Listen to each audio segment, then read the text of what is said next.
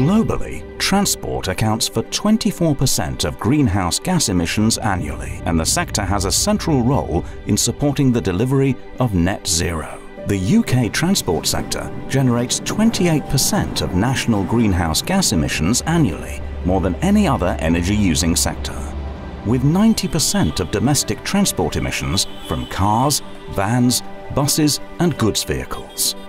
Our mission is not just to reduce emissions. We must aim to eliminate the carbon produced by transport and achieve total decarbonisation. We need to decarbonise in two ways: reduce the operational carbon that comes from transport vehicles and reduce embodied carbon emissions from the materials used in the construction and maintenance of vehicles and transport infrastructure. We must start making a difference today, or seriously risk eating into the carbon budget on our pathway to being net zero by 2050. It's crucial that we reduce transport emissions by 50% between now and 2030.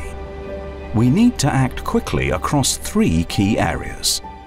First, we must utilise the toolkits that are already available today to deliver significant decarbonisation in the 2020s, including accelerating the use of sustainable transport, delivering on active travel, rail electrification, improved urban transport and zero-emission vehicles.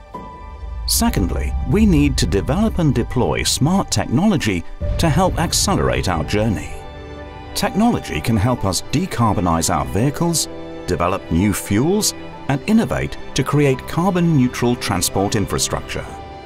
It can also help us plan for tomorrow's transport today. By accelerating the deployment of electric vehicles and charging infrastructure and speeding up our transition to a zero-emission fleet. It will help deliver connected and autonomous vehicles and delivery networks that use data to optimize loads, improve energy efficiency, and maximize network performance. Finally, we must plan, design and build low and zero carbon infrastructure. While much of the transport infrastructure we have in place today will still exist in 2050, we must create low or zero carbon solutions to repair and renew it, and deliver new infrastructure that better connects people and supports our economy, whilst also developing solutions to offset emissions from transport where full decarbonisation is not possible. At Atkins, we recognise that the scale of the challenge spans the energy, built environment and transportation sectors. So we must develop a collaborative approach to eliminating greenhouse gas emissions and not just reduce them through marginal improvements. We're supporting modal shifts by developing rapid transit projects that help reduce carbon and congestion and improve mobility. We're also playing a central role in shaping and delivering cycling and walking programs, helping develop hydrogen trains and electric roads, and reimagining how people travel across towns and cities.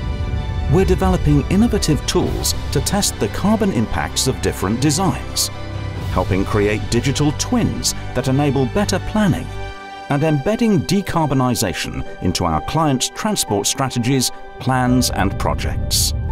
We're working with our clients to deliver solutions that will accelerate us towards engineering net zero. Together, we can engineer a better future for our planet, our society, and the people within it.